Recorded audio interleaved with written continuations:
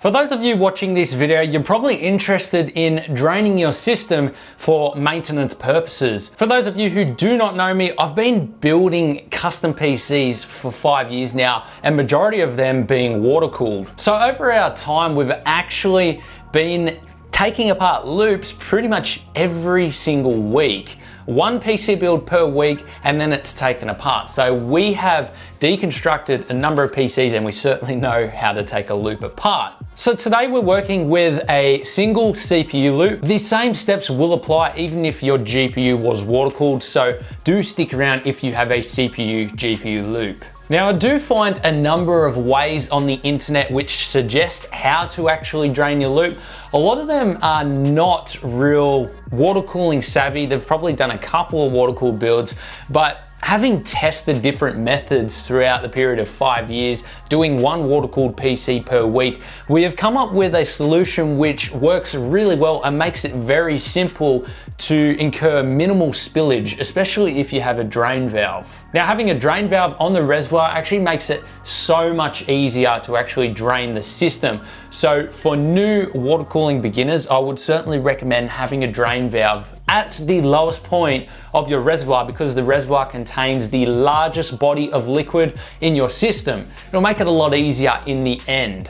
Now, for those of you who don't have a drain valve, well, I'm certainly sure that you guys have seen a couple of wacky ways that we've come up with to actually drain the system without one of those drain valves, and you can see that in our deconstruction videos, which you will see on our channel. Anyway guys, let's power this thing down and let's go ahead and drain this system. So we're in a position ready to drain this build, and our first step normally would be to actually layer the bottom section and the CPU block with paper towel where you know spillage could occur while draining this system. This is also especially important for filling the build. In a lot of our videos, we don't normally use our paper towel because we like to show people exactly what they're doing so they can learn. But normally, and what you guys would want to do, is definitely lay paper towel down so you're not spilling any liquid on any of the components.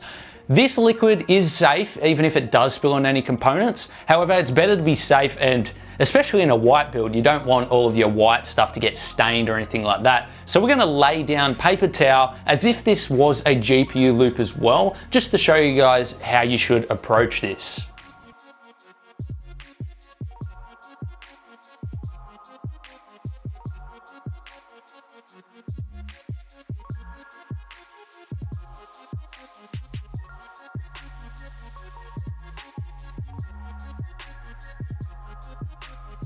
So when it comes to draining the loop, one thing that I would invest in while you're buying your water cooling gear is a tiny bit of soft tubing and a little soft tube fitting right here, compression ring. This will screw onto this nicely. The good thing about the soft tubing is it's flexible, so you're able to flex it down so that the liquid can run into something like a bowl or something that can catch the liquid like a container.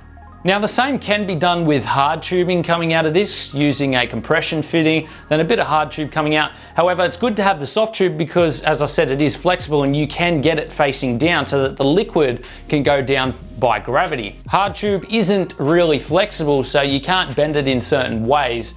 So yeah, I'd definitely recommend purchasing a bit of soft tube with your purchase if you do plan on maintaining your build quite regularly. And by regularly, I mean trying to maintain it at least once a year and do a coolant flush, because you never know what is happening, especially if you've got pastel colors. You could have stuff, you know, clogging up the radiator. Your CPU block could be getting stuff clogged into it. So it's good to maintain and keep it fresh. And not to mention that over time, your liquid's actually gonna gain different ions and particles and stuff from the metals inside, and it's actually going to become conductive again over time. So certainly a good idea to flush out. I recommend at least once a year. Manufacturers seem to grade their liquids at about 3 years per change, so I'll leave it up to you guys, but once a year is my recommendation. So our plan is to take this fitting off right here. This is a stop fitting, leave the valve closed so no liquid can come out. We're going to screw this on. We're going to get our bottle ready to catch the liquid through gravity. And then what we're gonna have to do is, once this is on, our bottle is in place, we can open up the valve. The liquid will start trickling out slowly, and then we will start to release one of the ports up the top of the reservoir because the liquid needs some air in there to replace it with. Once we open one of these valves, you'll see the liquid starting to gush out very fast. It's only going to gush out slow to begin with because, as I said, it does need that air in there to replace it. So our soft tube is threaded in, our fitting up the top is gone, so it is completely open, allowing air to get into the system. So now what we want to do is, once we've got our bottle in place right here, our tube is inserted enough so that there isn't going to be any spillage or anything like that. We can now open the valve and it will come gushing out because the air is allowed to go in. So let's go ahead and do that.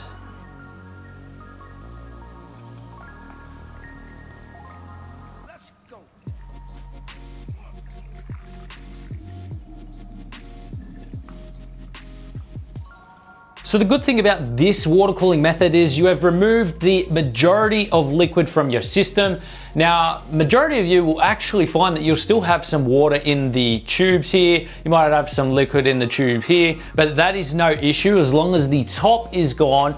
You can easily rotate this out and down to be able to drain the rest of the liquid. You can actually tilt your PC like so. So if I lift up one edge, that'll make the liquid flow down and into the reservoir. And then we can actually open up our valve again and drain the remaining liquid from that. So this tube's practically empty now. It's just got a bit of residual left in it.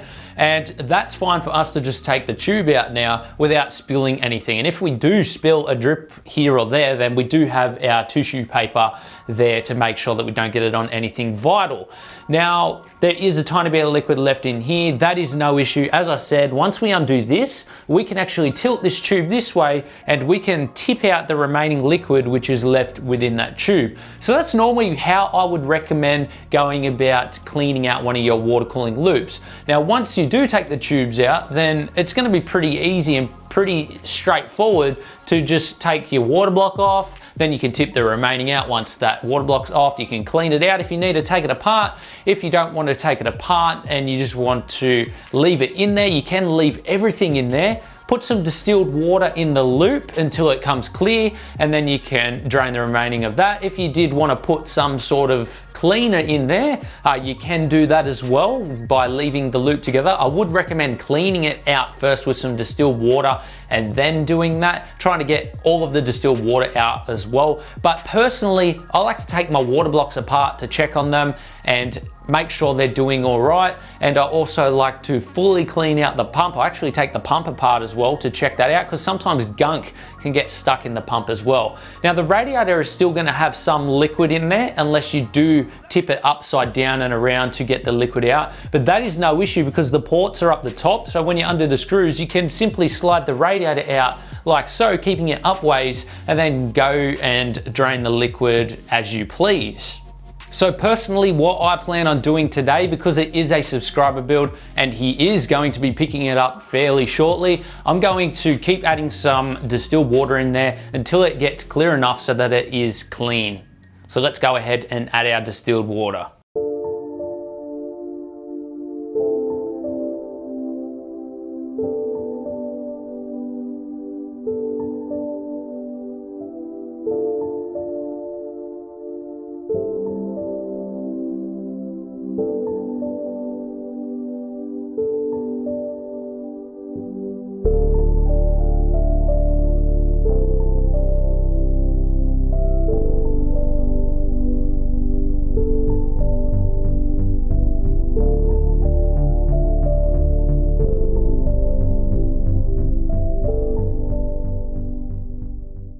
So there you have it, guys. That is how you actually flush this system out with distilled water. And if you follow our other steps to getting the rest of the liquid out, you can actually remove the tubes and then tip the tiny bit of liquid that's actually left in there after removing all of the liquid from the reservoir. That's exactly what we will be doing with the remainder clear liquid inside, but it is safe to say that there is no blue liquid left inside because of the different flushes and cycles that we actually did on this system. So if you were going for a coolant change and you just want to keep your loop together, some distilled water will work perfectly to get it all out. If you want to check your water blocks, then of course you don't have to do the distilled water method. You can take everything apart, then you can physically tip out stuff from the radiator, tip out what little is left inside the tubes, and then remove your water block and clean it, as I mentioned before. And I'm sure you guys would have seen some of that in some of our dismantle videos. So this PC is going off to one of our subscribers who got us to do the water cooling for them. So have fun with it. It is a beast of a PC, a 2080 Ti inside. Guys, I hope this video was helpful. If it was, consider leaving a like, consider subscribing, checking out more videos on the channel. We have lots of custom PCs, reviews, modding tutorials, and much more. And we'll see you guys in the next one.